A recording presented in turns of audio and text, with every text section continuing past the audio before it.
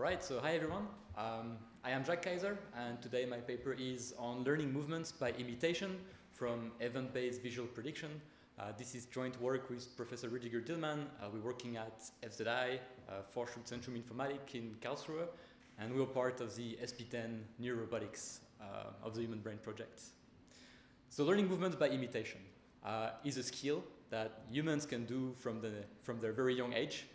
As you can see in this video over here, you have a baby which has probably seen the movie Rocky Balboa thousands of times.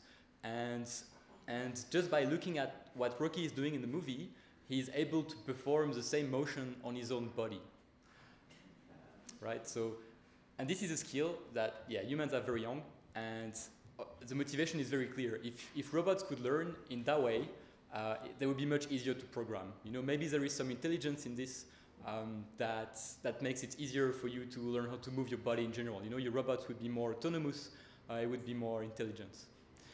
So we present a method to basically do what you see in the movie right here. The method works in two steps. The first step is we first learn to predict, as in you only see Rocky Balboa or whatever other human performer performing some motion, and you will learn a prediction model. As in, if you see Rocky Balboa, for instance, in some stance trying to move in some way, you probably predict that he will gonna punch somewhere. So that's step one. You first learn to predict what's gonna happen in your visual system. And the step two is you wanna reproduce what you can predict. So for this step, you will use your prediction model, and you will define a function. We define a function that looks a bit like this. It maps an action, so an action that the robot can perform, to a prediction error. And we do that in a way that the prediction error is very low for movement that the robot perform, which are very visually similar to what the robot can predict. So once we define such a function, what we do is we basically optimize this function to recover the movement that the robot can predict. So we basically, basic optimization procedure, we just try a movement, we just try some action.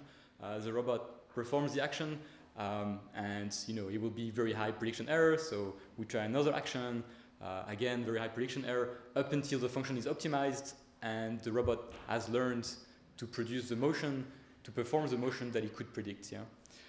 So this is the intuition behind the methods, and I'm gonna show you the implementation of the methods. So we have a robot, of course, as you can see over here. And we have a liquid state machine, which is a recurrent spiking neural network, which is trained to predict. So this is kind of the step one, right? We train it with visual data from humans. We don't use camera data. We actually use dynamic vision sensors, which are event-based motion sensor. You will see what they look like in a moment. But so then what happens is the robot performs some motion. We get the visual input, and the liquid machine will give you the prediction of the visual input.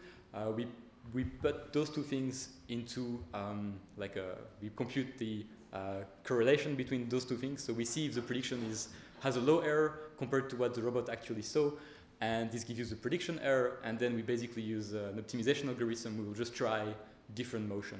So this is pretty much very similar to the function that you saw just before, right? So what it looks like.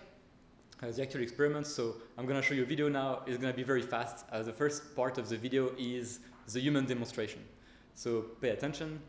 This is the human demonstration. So it's basically two arms moving closer to each other, recorded with this dynamic vision sensor.